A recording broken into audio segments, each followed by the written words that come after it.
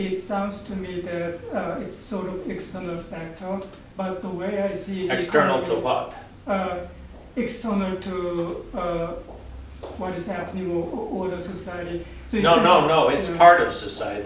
Yeah. It's an integral part of society. It's Right. external to you, but it's internal to society. Okay, so it is internal to society. That means, but then society, what happens in society is determined by many powerful centers who make decisions every day, and don't you think that it's those people who actually somehow try to limit or control what we as economists learn, think about, write about, and teach? No, I think what you're doing is looking at this as too much of a short-term thing, thinking, what are we going to have for ideology today or this week or anything? There's a tremendous built-in stability of those things. Built-in stability that goes a long ways. For example,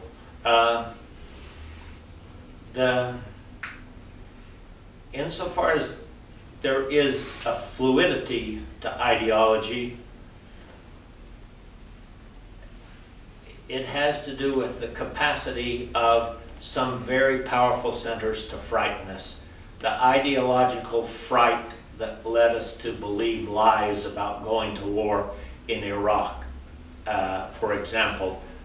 They had to say, you are at danger. Iraq has nuclear arms and they're going to bomb us and they're going to kill people and bad things are going to happen, which were all lies. But that had to be very powerful people, and it had to be, and even then there were active centers of information going out saying, that's wrong, that's a lie, that's wrong. And that was not very effective even then. No effective ideology has built-in structures that are very stable and it's very hard to change the structures of ideology. Some of this critique of welfare economics that I'm talking about in the book, if you look them up, some of them started as long ago as 60 years ago. 60 years ago, some of the trenchant critiques of what's wrong with notions of market efficiency were starting to be developed, and yet it's tenacious. It holds on and holds on and holds on, and I don't know of any powerful individuals who say, I'm going to threaten or I'm going to use my power to do something about. And even the College of Business, when they thought I was a communist, couldn't prevent me from being chair. See, it's not that way. It isn't that way. I thought the editors in the major economic journals, I thought their job, they're precisely doing this sort of thing because, for example, if I want to submit a paper to a one of those major economic journals, I'm sure that they will not even read my article if I don't make if I don't start with the neoclassical assumptions. So I'm there screening against certain ideas or certain thoughts that may. Yeah, I don't disagree with this. I don't disagree with this, but see, that has nothing to do with the camouflaging of welfare economics, because those journals you're talking about don't defend welfare economics per se. If you look in those journals in issue after issue, and if you want to do something in academic journals, there are other academic journals that try to put it out.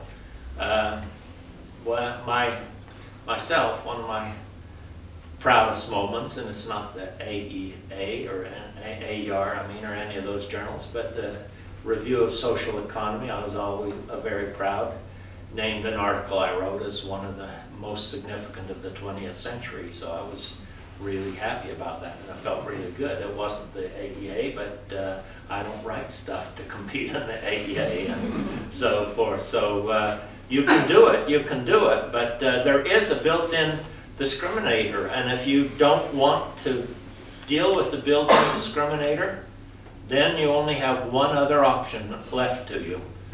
Study what they're doing and what they're publishing and try to compete with them. That's really, you do have to accept it. This is bigger than any of us. See, what I'd say is if you come to agree with much of what I've said, because all of us have to eat and pay the rent. We do. And I don't recommend any of you go curse or hit someone in the face or throw a bomb or do anything like that. If you disagree totally, especially when you're untenured, be polite and be nice and assess what you can do and what you can do and what you can get published and what you can't, and do your best, because you are basically not dissimilar to Christians in the 14th, 15th, and 16th century who had some doubts about the theology of the Christian church. If they had some doubts, they didn't go trumpeting it out. Those that did usually died. You know, those who wanted to get by and have a family and have rent and so forth, maybe that trusted people into their family. They said, I don't really agree with this and I don't really agree with that. But that's a part of living in the world. There's two ways you can live in the world. You can agree with all the power elite and all the places there are power and acquiesce in everything and say yes sir and no sir to everyone with power. Or you can find your own compromise somewhere that gives you enough of a sense of pride in yourself as a human being, but enough freedom to get by. That's not an easy thing, by the way, if you don't agree with the most powerful institutions in society. It's not an easy thing to find exactly where you fit in that compromise. You have to fit. Life is a compromise that way. And to say it's a compromise is simplicity, but to actually find where the compromise is for you is horrendously difficult. I like how you put it, because my question originally began in my mind as a question of this. I mean, how do I liberate myself? I know there's a world out there that I cannot really influence too much, at least now, and this world works based on say neoclassical economic ideas. So all the policy, most of the policies that government drives, it's based on neoclassical ideas, and frankly, I mean, I'm not particularly against neoclassical ideas on religiously, but I still do think that many of those ideas are just simply wrong. So, and to me, to be truly emancipated or to truly liberate myself means not only that I figure out what I think about on my own, what is right and what is wrong and what makes sense and how the society should be, but also it also means that the society is in accordance with what I believe or what I think should be right. Well, society isn't going to be like that. You know, I have to say, since this is an important thing to find your own niche, I have to get that now. Kirsten and some other students work hard, and I have a deep appreciation of contacting former students of mine and asking them to put a few paragraphs about their experience working with me as students. And it was very emotional for me to read them all. Some of them were students way back decades ago when I taught in the 1960s and 70s at the University of California, Riverside, and then many of them here at the University of Utah over time. Well, when I started out, I was just like all of you sitting here, you know, I thought, well, and then I started out untenured at the University of California, Riverside, and I was to the left of most of the people in the department there, and I was careful not to offend anyone, and careful to, you know, none of us sets the world on fire. The world's a huge place. There are billions of people in the world, living a life that you can feel good about yourself always involves some compromise. It always, that doesn't mean you compromise too far, you don't feel good about yourself. Doesn't mean you don't compromise at all or you die. So there's some place that's just right.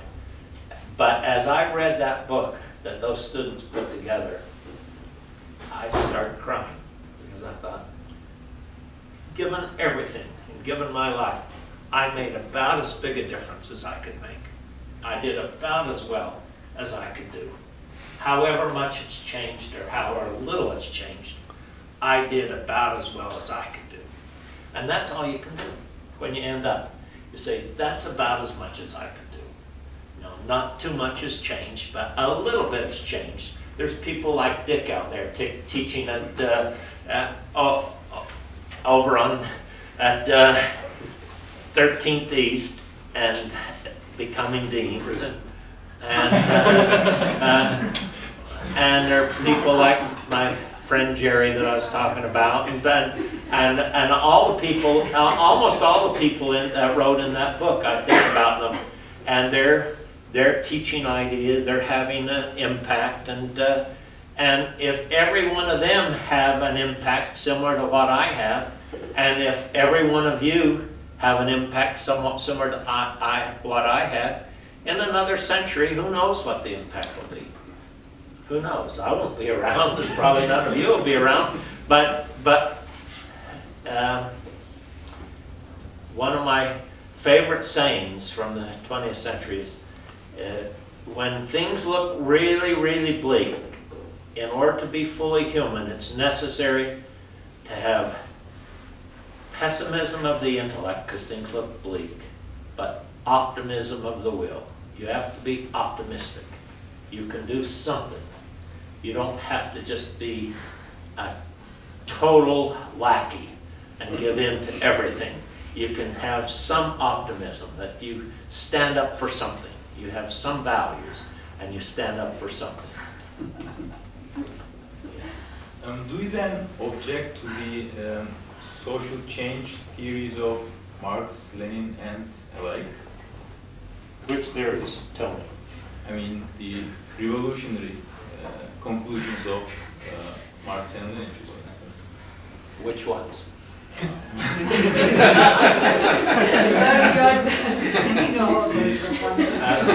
Working class revolution. I mean, should we stay passive and try to change? No. Little by little, or like reformism? You won't change anything being passive. I haven't spent a life being passive. I've had plenty of times where I was scared as hell. I've had times when I've faced the police with billy clubs next to me. I haven't talked about them, but I have had those times. So then if everybody... everybody has to decide. You have to decide. You have to decide where you stand and where you don't stand, and things are hard. I had this nice thing where I got to go over to Cairo. I had this nice honor. I was distinguished visiting professor at American University in Cairo, and so I think they got me because I was sympathetic to the Palestinians. They liked that, and I was talking to them all, and so when they started their uprising, I was completely sympathetic to the uprising. But I don't know if I'm sympathetic to where the uprising went. I don't know. Things are complex that way. We don't know. We don't know where we go and what happens. I don't know what's going to happen in Syria. I don't know. That doesn't mean you never do anything. You're in a world right now, and you're in situations where stuff come up. I have never been in a situation where there's a working class revolution, so I can't say what I would do. I have been in a situation where there were black uprisings when I lived in California, and I was on their side. And I faced the police on their side.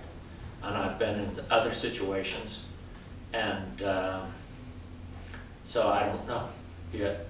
I put it this way.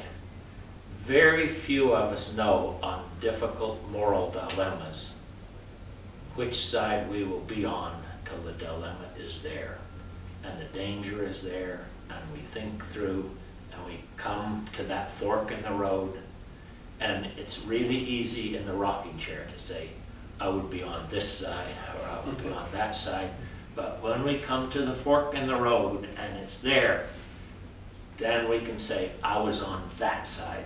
But until that happens, and I've never been in that situation, so that's never happened to me yet. See, what I think is there's a romanticism that has developed in the Marxist movements ever since Marx, thinking that there was an automaticity to a worker uprising. I think that's wrong. I don't think there's any automaticity to it at all. And the Bolshevik uprising was not a capitalist worker uprising. In fact, there just isn't, in my opinion, any evidence to think that there's going to be an automaticity. If there ever was such a thing, by that time, I probably will never come to that fork in the road because I'm too old. I'd wheel my wheelchair up there and say, I'd take this fork. But I'd be too old, who knows. But I think that is one of the parts of Marx. His analysis of capitalism, I think, is brilliant. His thought that there is an automaticity that workers will rise up and revolt and overthrow the system has proven to be a part of his analysis that just is very hard to believe given the time that's passed since he wrote, and in fact I don't believe it.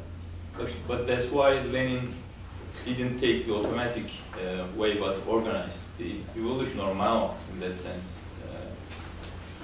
That's right, and there have always been organizations that organized and overthrew governments that predate Marx and that go on to this time.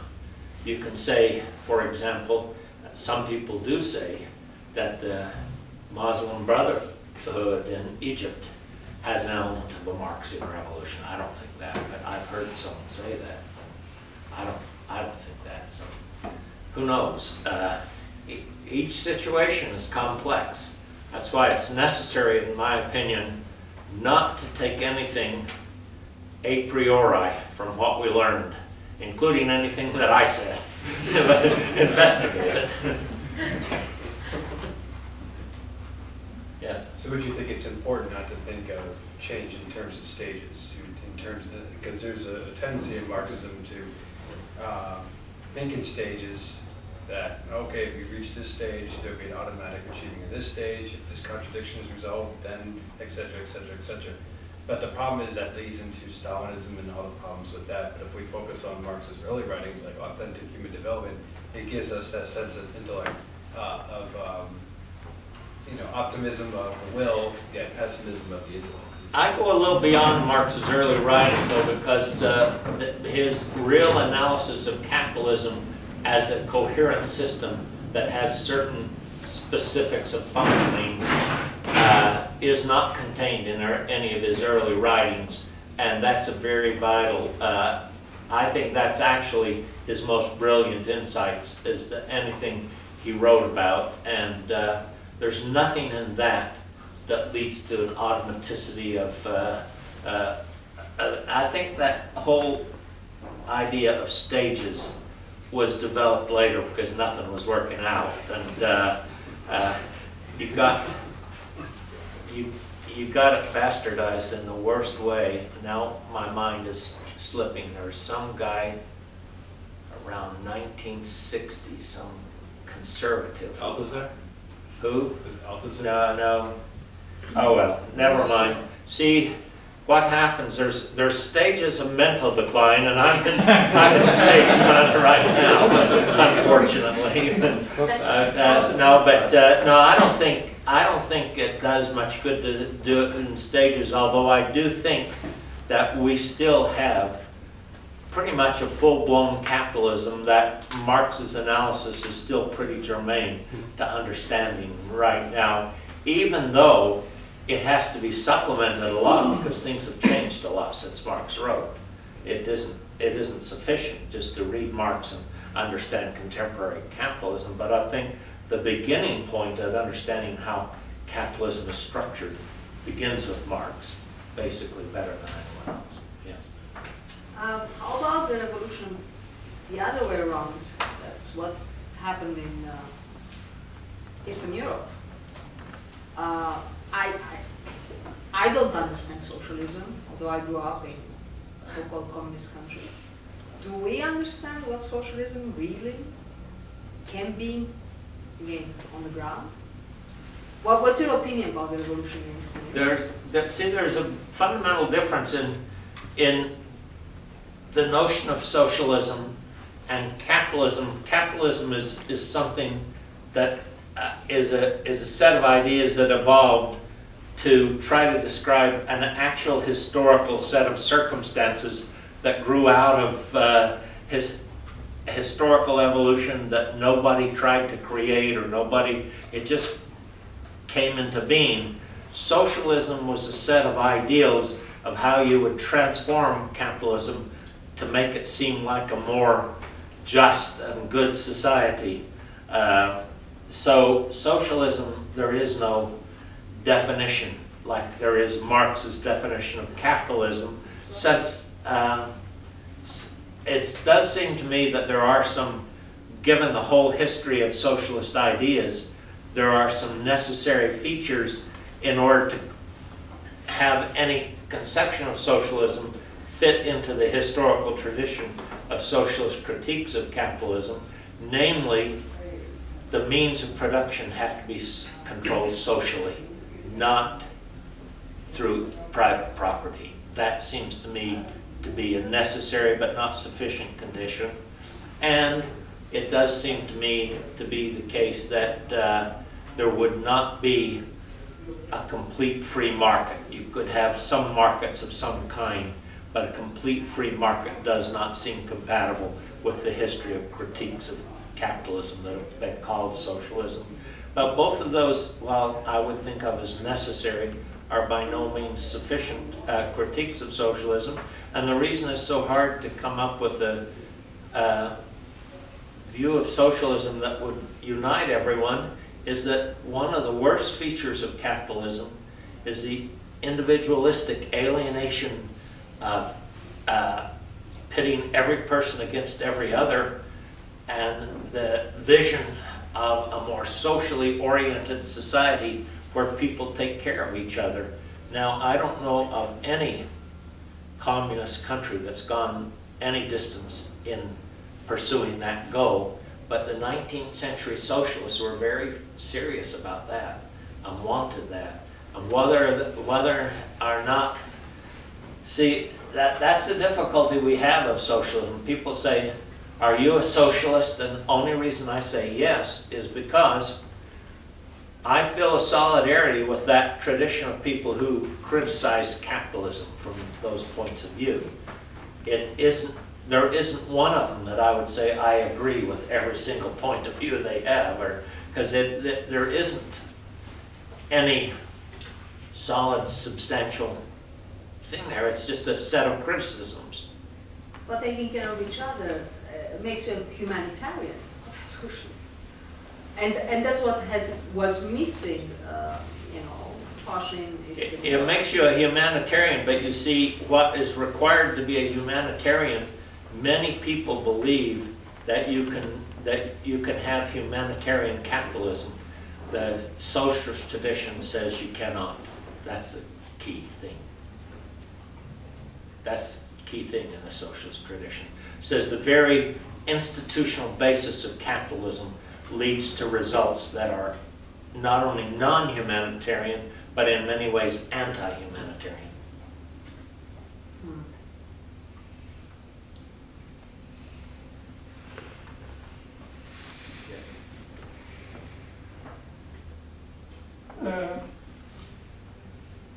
My question is about the history of economic thoughts.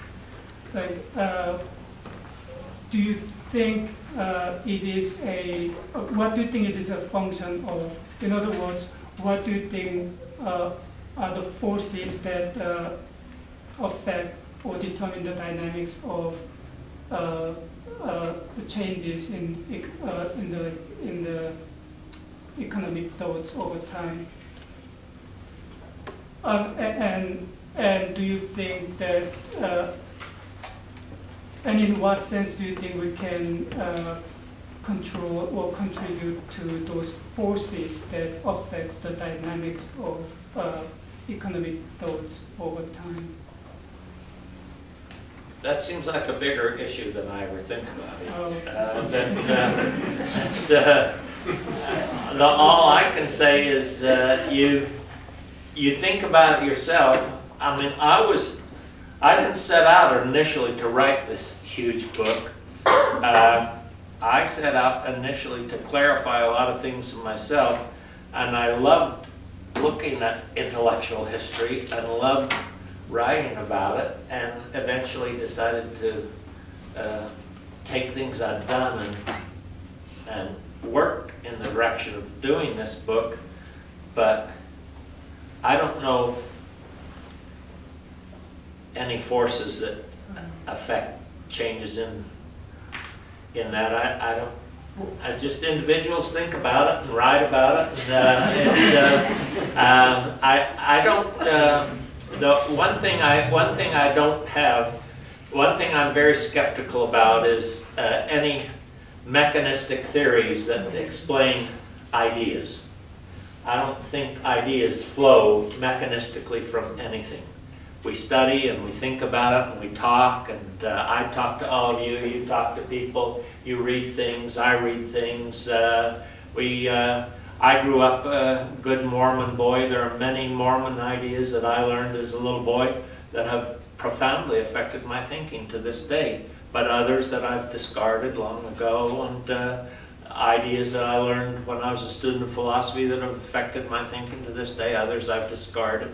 Ideas that I learned in economics that have affected me. And that's true, I think, of every one of you.